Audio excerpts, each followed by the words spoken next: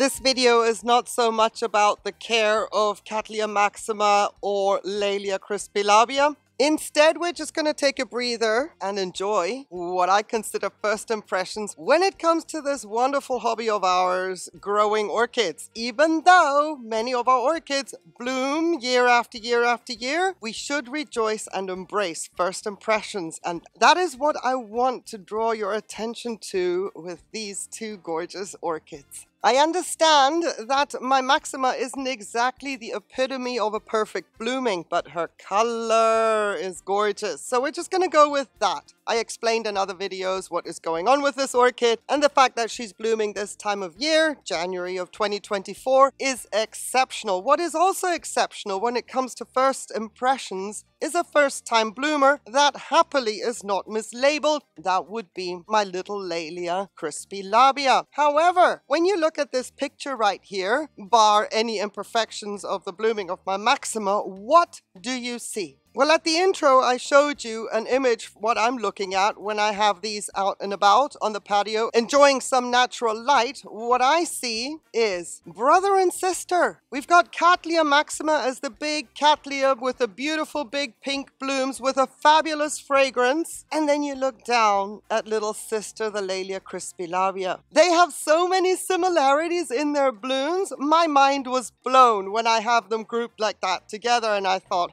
hey, let's see what you think about it. We have very similar markings in the lip. The color, I mean, it's almost a perfect match, wouldn't you say? The detail with the ruffles in the lip, the striations coming out from the center of the lip to the petals and the sepals. Crispilabia doesn't have a fragrance, but oh my goodness, I just could not resist to throw this video together and share this with you because first impressions. And I can tell you that I doubt very, very much I'm going to have this combo blooming together again in the near future, because as my maxima hopefully recovers and gets back into the rhythm of her normal blooming cycle, she probably will not be in bloom when the crispilabia blooms again. So this, for me, is super special. They do have some similarities, however. They both come from South America, whereas maxima is the west coast of the slopes of the Andes, all the way from Peru up north to Ecuador and beyond into Colombia, as well as Venezuela. And a little fun fact, just to throw it into this video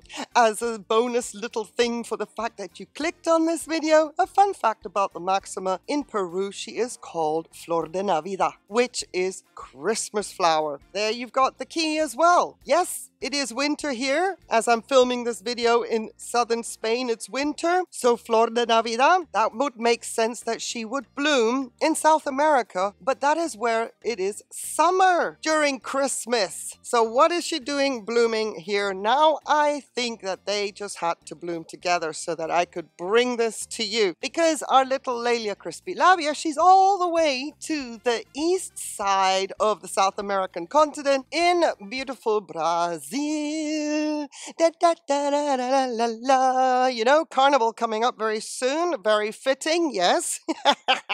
Sorry, I'm getting carried away. This was supposed to be a quick little video about this beautiful first impression that I have on the patio, and here I'm going la la la la la.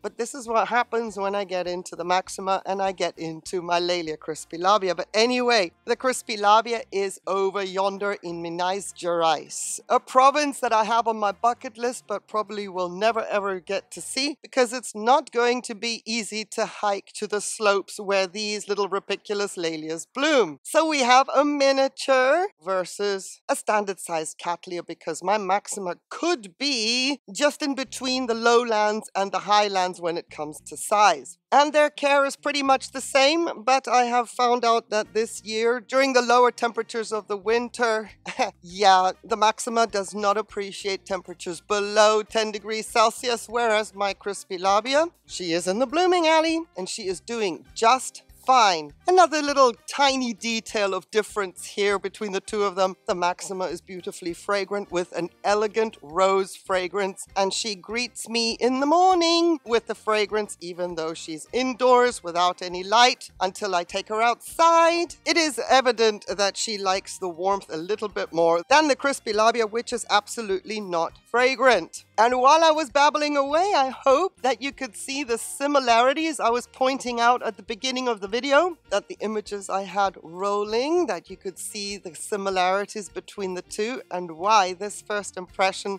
oh well, yes. It is now documented, seeing as it is possible that this is a one-off, but I present you Cattleya maxima, big brother, and Laelia crispilabia, little sister. Makes perfect sense to me. They are, after all, in the Cattleya alliance. So this is a little family picture. I hope you enjoyed this video as much as I enjoyed seeing what I'm seeing on the patio. Thank you so very much for indulging me. Thank you so much for watching. Give these two orchids a like. That would be greatly appreciated. If you think anybody else would benefit from these beautiful blooms to make their day, feel free to share it. That's also greatly appreciated by all parties, including myself and the recipients of a shared video like this, as well as please take a moment to subscribe to the channel if you have not already subscribed. I'm going to leave you with these final first impressions. Have yourself a beautiful day, on the condition though, please, that you stay safe. Take care.